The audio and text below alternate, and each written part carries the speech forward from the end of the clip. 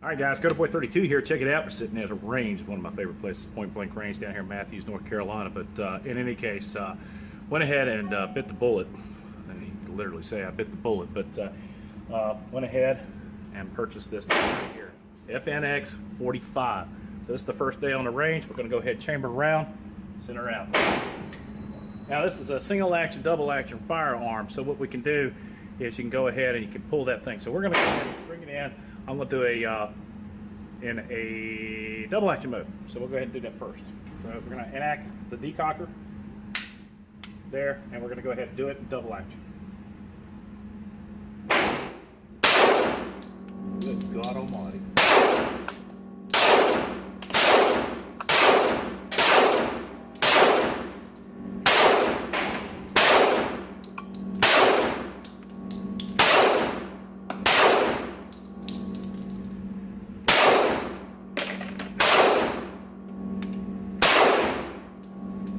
Do is a real quick study on the double action. It's tremendously smooth. It's one of the most impressive things.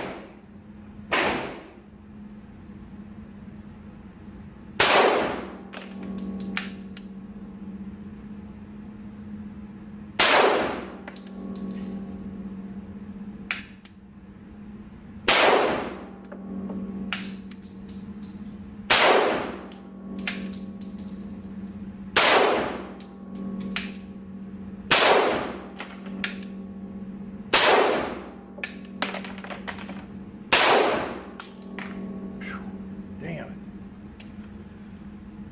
Guys, that double action is absolutely, it's ball bearing. It's nuts. I mean, you know, every time you get a gun, you're like, woo, that's nice. A new one, and it's like, that's even better. That double action's unbelievable. So we're done here at the range. We're gonna head it back to the tabletop review. We'll go into this thing in a little bit more detail. Stand by. Hey guys, good morning. CodaBoy32 here. Check it out. Got my cup of coffee using that Yeti cup. Or is this the Arctic cup? Hell, I can't keep them straight anymore. No, this is the Arctic cup. How about that, man? In any case, did a review on that a little while back. Everybody's doing reviews on the Arctic cup, the Ozark cups, the Yeti cups. We're going to do one on the comparison between the Yeti, or no, I'm sorry, the Arctic and the Ozark. And the Ozark cup is actually going to be part of my 2,000 subscriber giveaway. So you guys will have a bit of history. But moving forward, let's talk about what's sitting right here. Guys, this is a really good deal. My buddy over there at the arms room hooked me up. This was a slightly used, less than 50 rounds through the chamber, FNX45. And I'll tell you what, basically, as you saw at the range, I was seriously impressed, so much so that I've got to scramble to find a holster for this thing because I want to use it as a carry weapon. But let's talk about this real quickly.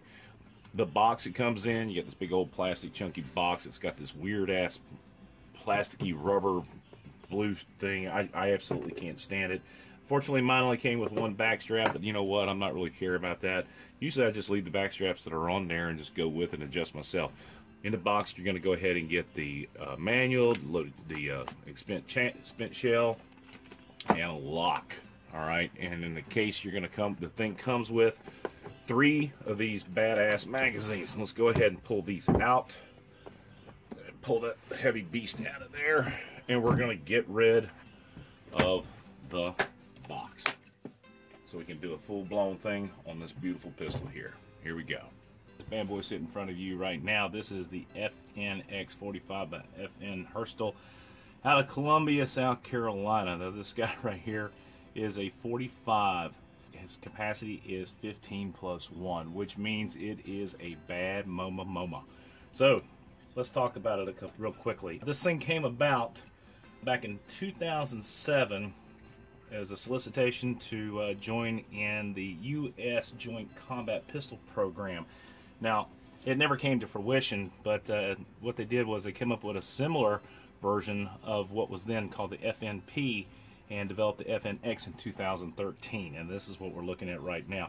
They also offered a thing in 9mm and 40 cal. It has a polymer lower and a stainless steel slide and a cold hammer forged stainless steel barrel. The barrel is 4 inches in length and is heavily grooved. Now, I'm going to tell you something. Took this thing to the range in the videos you saw before. Now, I have only one other firearm to compare it to, and that would be my Rock On Armory Double Stack 45 TAC Ultra, or Ultra TAC, or whatever you call that thing. And they're very similar in size, but this thing empty, both of them comparatively empty. This is this is 1 pound lighter. And guys, to be perfectly honest with you, the Perfecta ammo would not fire in that Rock On. It just wouldn't do it. Reliable. This thing ate it up, which lends it to, makes me believe that this thing could just pretty much eat anything. So I gotta be honest with you, man. As far as a tactical pistol is concerned, you got 15 plus 1, so the round count is not an argument for you people saying you need more than 7 rounds. And then for you people who are a big stickler for the 45 round, here you go, guys. This is a viable option. It's relatively light for a 45, heavy duty, high capacity, and amazing pistol in itself. Now FN, it's going to be quality made. It's got a great reputation all the way around. Now, talking about a couple of things, and I usually like to do the reviews talking about front to back. Now let's do that. Let's get it. Let's zoom in a little bit so we can get a little closer. Stand by. All right, let's start off by talking about these magazines. The kit comes with 3 magazines. Each magazine holds 15 rounds. Now, one of the things that I was trying to tell everybody earlier is that I had no issue putting 15 rounds in this thing. Well, some of the folks do have some issues. I did not. Not a big fan of the round plate when it comes to loading, because it just doesn't give you a good platform to put them click in there. However, you put a magazine in here, that rounded area right there, I nicknamed that the Skull Crusher, because, man, just think about it. You could pop the shit out of somebody right in the head with that thing if you needed to. So anyway, we're going to call this base plate the Skull Crusher. You've got 3 magazines. Kit comes with it. Each one identical, nickel-plated steel. These are very expensive individually purchased. You can get them at Midway, Brownells, cheaper than dirt, anywhere from $43 to $44 a piece. Now, for me to provide for a complete package in a tactical sense, I need at least minimum of 4 magazines. I prefer to have 6 to make this a complete package. But hey, at the end of the day, you've got 90 rounds of 45 in a great piece of equipment, and it's reliable. All right, so enough talking about the magazines. These things are beefy. We're going to do a weight comparison here very shortly, so stand by. We'll put those out of the way. Now, let's talk about this thing real quickly. Stainless steel upper slide. You can see we've got a nice serrated, skeletonized hammer. This is a hammer-fired weapon. The FNS is a striker. FNX is hammer-fired. This particular one came with the Trigicon night sights on it. Please tells me that's not a big scratch. Whew. That's scary. But in any case, this thing, some kind of nitride finish on the top of it, scratch resistance, very, very nice and very clean, as you can tell right here. Now, I purchased this one used, and it was in fabulous shape. The guys told me, said, yeah, he's probably put like 50 rounds to it. It was a gun collector, like to carry and buy guns, just like somebody else I know. But other than that, that's basically it. You got serrations in front and back. You got some cool markings here. There's my Train 45 ACP. FNX45, there's your FN, stainless steel, markings right there, and FN USA, Fredericksburg, Virginia, made in the USA. So, anyway, that is the upper slide. Very smooth, clean, beefy, bulky. Let's say it, robust. It also has a loaded chamber indicator. Now, this thing, a little booger right here, as you can tell, it is flush. When there's a round in the chamber, it pokes up just a tad. Not quite as much as the XD or the XDMs, but you can rub your finger right there and tell that you do have a round in the chamber. All right, so talk about the lower portion of this thing. Now, this is where it gets really interesting. You've got some really, really nice checkering right there. Back strap comes with a couple interchangeable back straps. Mine only had 2, no big deal. For me, I probably will keep the one that's on there right now because it's very comfortable. Each back strap has the lanyard hole right there. Checkering. Striations on the front side right here. Then you've got the trigger guard right here. You got some striations right there. Okay. The cool thing about this particular pistol is it does have ambidextrous controls, pretty much all around with the exception of the takedown pin right here. All right, so when you can, let's just talk about this. All right, so you can carry this thing in safe, fire, and decocker on both sides. Safe, fire, decocker. Now, because you can carry this thing cocked and locked, you can carry it in condition 1. Now, I'm not a big fan of carrying a double action firearm in condition 1 because it just doesn't make sense. I mean, for you guys in 1911s, that's fine, but for me, you're not gaining a lot. Let's go ahead and decock it. You can check that out. All right, because the double action movement on this thing is very smooth, just like that. All right, go ahead and put that thing in safe. You can carry it completely. This engages the trigger. However, the slide will operate. All right, you've got a slide lock right here, and it's protected on both sides. So it keeps you from inadvertently hitting it. You know how a lot of times you'll fire that thing and it's like, oh, it didn't lock to the rear. Well, a lot of times that's your fault, but in this case, not so much. All right, so anyway, we got the ambidextrous controls, slide lock release on both sides right here. You've got this nice, cool teardrop looking mag release button. A lot of people said they can't put their mags in fully loaded. I don't have any issues with that. I like that. Both sides. Very nicely done. I don't have any problems. Now, one of the issues, and a good friend of mine over there, 704 Tactical, he has some issues with his, but one of my dislikes is this flex in the lower grip. Not a big fan of that. But with a polymer grip, I've never seen that in a polymer grip, but because I think they're trying to keep up with some kind of weight standard, they may be trying to lighten this thing up anyway. All right, so moving forward, we got a nice trigger guard, serrations in the front. We've got a 4-slotted Picatinny rail section in the front, 1913 mil spec. Now the trigger on this thing is very nice, okay? Roughly about a 4.25 pound trigger pull on this. Now watch this one, I'll show you. That's nice. Let's do it again. Now, there's a click in there. And guys, I'm thinking what that is it's going to be the firing pin block. I don't know. That's the only thing I can come up with. And the only time it happens is when you actually cycle the firearm. If you reach up and you do it like that, there's nothing there. All right, so look at smooth the double action or the single action. Double action. There's no catches in it, which lends itself to not bringing you off target. And like I said, guys, on a double action, when you're drawing and you're going into action, you're shitting and getting, just like that. You're not worried about keeping that little tight group together. People kill me with that whole deal. Because, you know, double action is really cool. You can do that. But again, if you want, lock and cock, condition 1. All right, talk about a couple things. Let's break this bad boy down.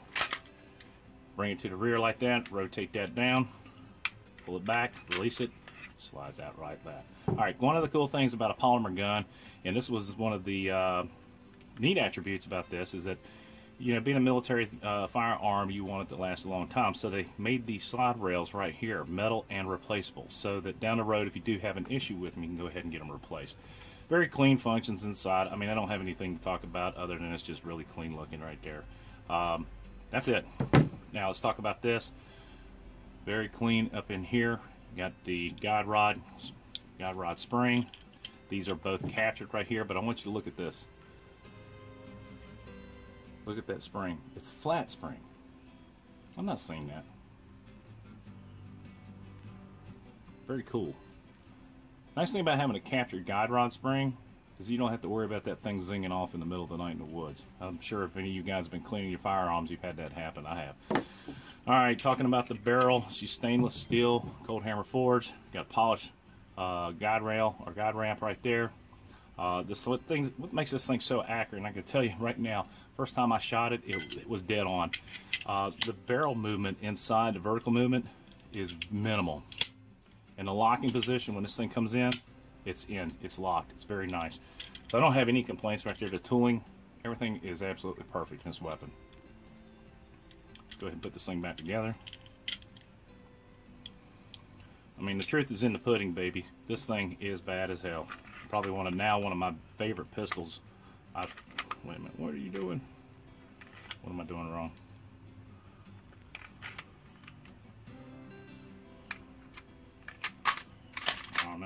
Oh well, I don't know what I was doing wrong there.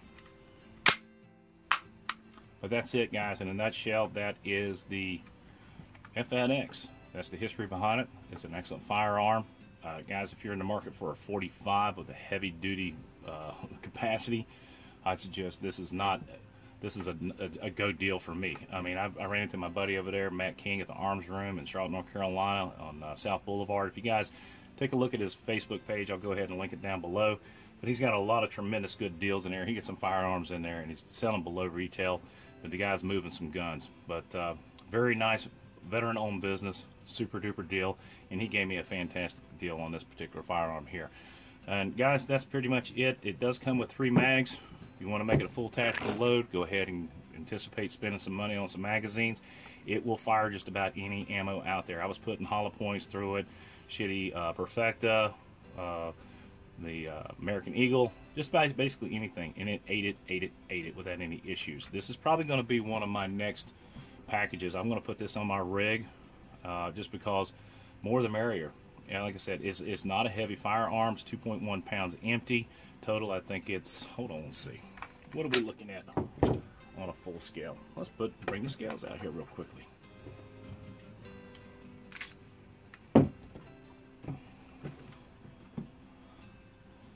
If we were to carry 2.2 pounds, 0.3 ounces, 2 pounds, 12.3 ounces, and that's what it would be loaded. Empty, 1 pound, 12 ounces, 12.7 ounces. So guys, that's basically it. That it will be your FNX. If you like the video, please give me a thumbs up. Subscribe. We got a lot of cool videos out. Haven't done a lot this week because I just tore my shoulder out, and I'm in pain. It's hard to pull a damn slide back, but I had a lot of fun on the range with this thing, and there's going to be a slideshow showing all the details here in a few seconds. It's CodaBoy32, support your boys in blue. As always, God bless America. God bless us men and women in uniform 24/7 for our freedom, because freedom's not free. And guys, write to Governor Jerry Brown. Tell him your displeasure on the legislature out there in California, trying to take over and tell everybody what's best for them. And even if you're not from California, you need to flood these people with some letters. So if you're a friend of mine, go ahead and do that. Voice your opinion. Put it out on YouTube, Facebook, and everything else you can. Let's go to Boy 32. Out.